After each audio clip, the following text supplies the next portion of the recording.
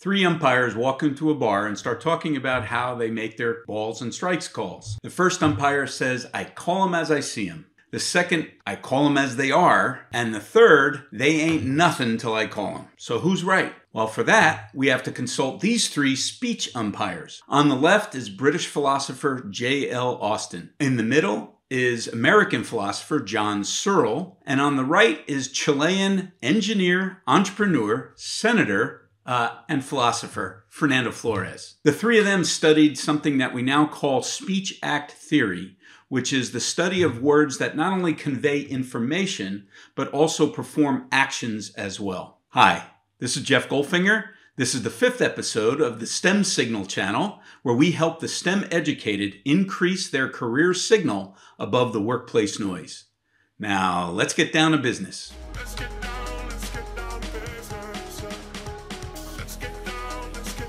Okay, most of you know about the periodic table of elements, without which life would not be possible. Well, Fernando Flores talked about his periodic table of speech acts, 6 very specific words without which conversations for action in the workplace wouldn't happen.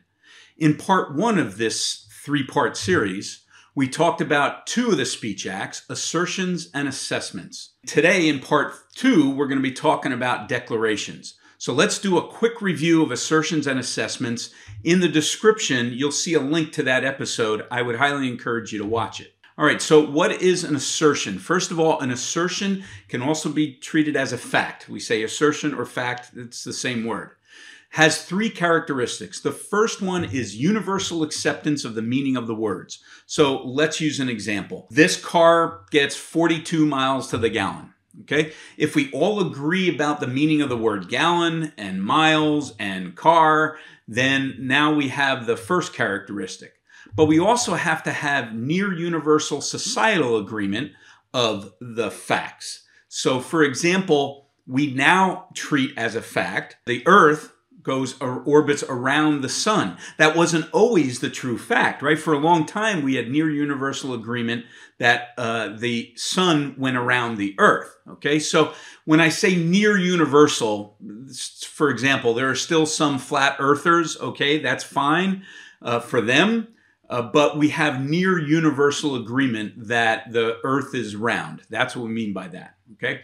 All right, so if those first 2 attributes are met, then the third one is any independent, disinterested third party can actually review your claim to find out if it's truthful, sincere. If you're lying, then you're a jerk. Or if you have no care for the truth, then you're a bullshit. Okay? Those aren't my words. That comes from Professor Emeritus Harry Frankfurt in his book called On Bullshit. I talk more about this in the earlier episode. Again, you can find that link in the description. All right, so in the case of the miles per gallon, I can ask my neighbor to go out, drive my car around a track. He can measure the gas that's consumed, etc., and we can figure out whether that assertion of fact is true, false, or BS. Okay? All right, so that's assertion. Assessment, very quickly, the characteristics of an assessment. It's neither true nor false. And primarily because we don't have a universal definition. So for example, if I were to say, I have the best YouTube channel in existence, well, we don't have agreement on what best is in the case of YouTube channels. Is it best by revenue it generates, by views, by number of comments, by the quality of the content? So because there's no universal definition, it can't be either true or false. Rather, it's grounded or ungrounded. So I can use those attributes, those assertive attributes, to decide whether I'm grounding my claim that it's best. And clearly, this being only my 5th episode, I might think it's the best, but I don't have grounding for it, okay? So I might speculate and say I have an ungrounded claim that my channel is the best. All right, but why would somebody even say that? The purpose of an assessment is to notice the past in order to predict the future. So the example I like to use is if I'm going to the airport. I live in Spain, in Valencia. So somebody says to me, hey, the security line at Valencia is really short. You only need to get to the airport about 15 minutes prior. Okay, great. They notice the past in order to predict the future for a helpful purpose. If somebody's opining about the security line in Amsterdam at Schiphol Airport, for example, that doesn't help me, right? So that's opining for the sake of opining. Don't do that, right? Assessments should be helpful. And they're always domain specific. Okay, so again, more about all of these in part 1 episode. The link is in the description. So today, let's focus our attention on declarations and the two types, verdictive and operative. At a philosophical level, what our Speech Act theorists say is that a declaration changes your reality. So let's talk about what we mean by how to change your reality. So one example is a verdictive declaration given by someone in a position of authority. Think about a judge on the bench declaring a verdict of guilty or not guilty. Or in the case of my cousin Vinny, Mr. Trotter, the state like dismiss all charges. The prosecutor had the authority to drop the charges. That's a drop the charges is a verdictive declaration. Okay, Alice Cooper famously sang his song "School's Out for Summer." That's a verdictive declaration, usually made by the principal or the authority at the school, saying, "Okay, you don't have to come to school for the next few weeks."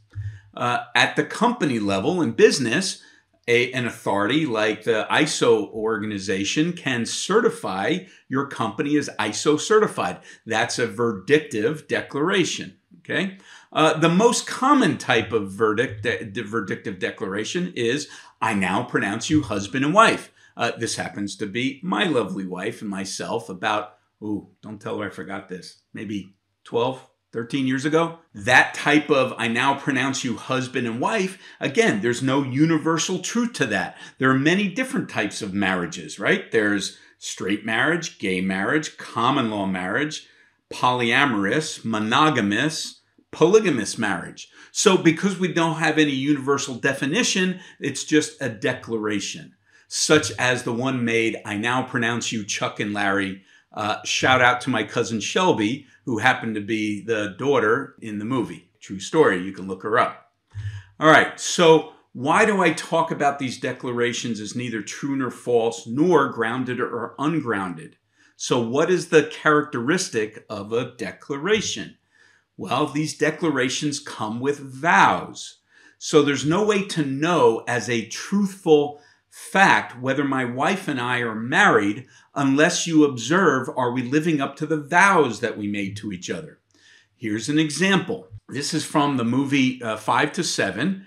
Anton Yelchin plays a young journalist trying to make his way in the world, and he strikes up an adulterous affair with the wife of a French diplomat stationed at the United Nations in New York. The reason the movie is called 5 to 7 is because that couple agrees that they're allowed to have adulterous affairs, but only if each party knows about it and only between the hours of 5 to 7 p.m.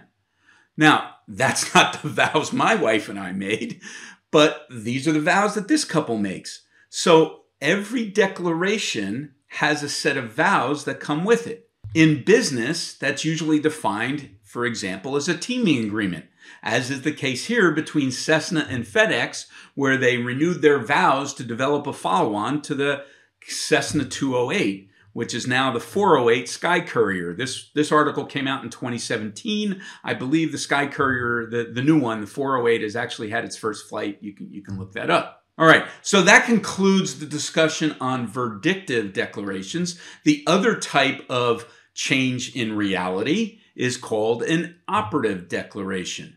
So in an operative declaration, we change your reality by, for example, creating a new title, right? In the old days, alchemists, pictured here from the Harry Potter library, Antoine Lavoisier came along in 1783, and we declared alchemy out, chemistry in.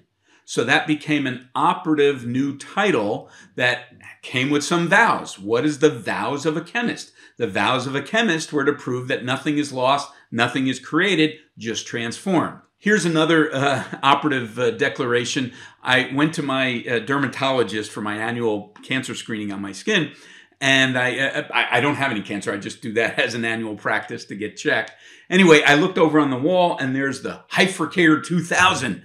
wow, my dermatologist has a Hyfricator 2000, whatever that is.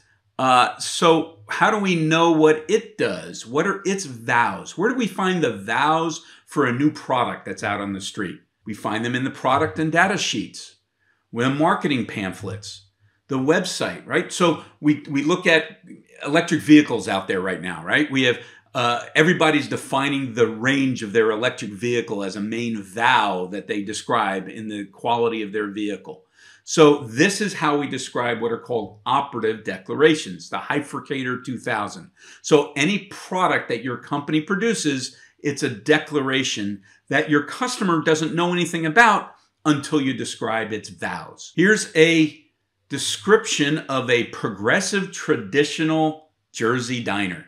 This happens to be up in near Parsippany in North Jersey off of Route 15. And I saw this sign. I said, you don't normally see progressive traditional in the same sentence. So what do those vows mean? That's an operative declaration.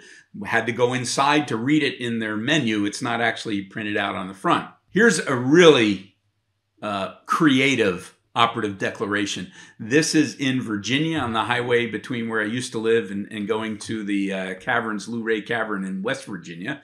Antique tables made daily. There's an operative declaration. What do they mean by that? What are their vows? Well, I come to learn that their vow is they make tables with such great quality that 100 years from now, you'll look back on and say, that's a great antique that stood the test of time. Here's another operative declaration. Selfie Studios, also in New Jersey. A selfie studio? Do you need to go to a studio to take a selfie?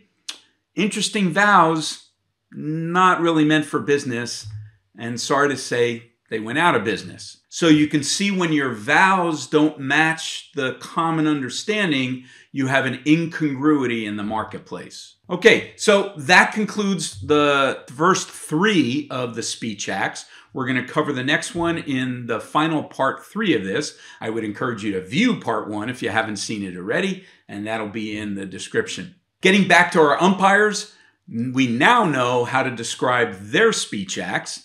The first one is an assessment. It's his opinion as how he sees them. The second one declares as an assertion of fact that he calls them as they are. And our third one makes a verdictive declaration that they're nothing until he calls them. He changes their reality. Okay, so finishing up the lesson, again, another homework assignment if you agree to take it on. Please notice assertions, assessments, and declarations all around you in business meetings, in your product data sheets, etc., websites. The more you practice learning how to notice and observe these, the more you will be capable of using them in a powerful way at work to increase your STEM signal. Okay, so thank you again for tuning into the channel. It is new, so your comments are welcome. What you liked, what topics you would like to cover, what you didn't like, what I can do better. If you did like, please hit the like button and subscribe.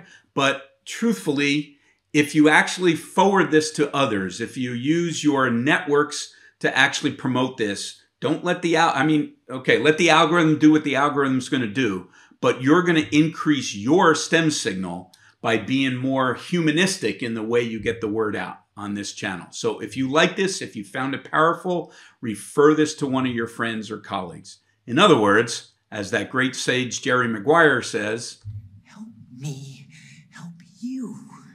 Okay, thank you again. This is Jeff Goldfinger, and until next time, keep your STEM signal above the noise.